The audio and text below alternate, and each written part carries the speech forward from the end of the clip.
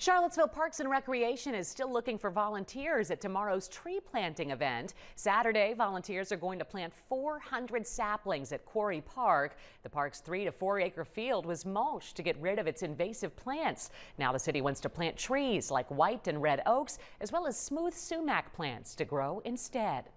Recreation and enjoyment in places like we are right now. People love to be able to get out into the woods and rivers, right, and still have a city nearby, but also because they create oxygen, wildlife habitat, stormwater management, things like that. People can meet at Quarry Park at 1 and should bring clippers or shovels to use.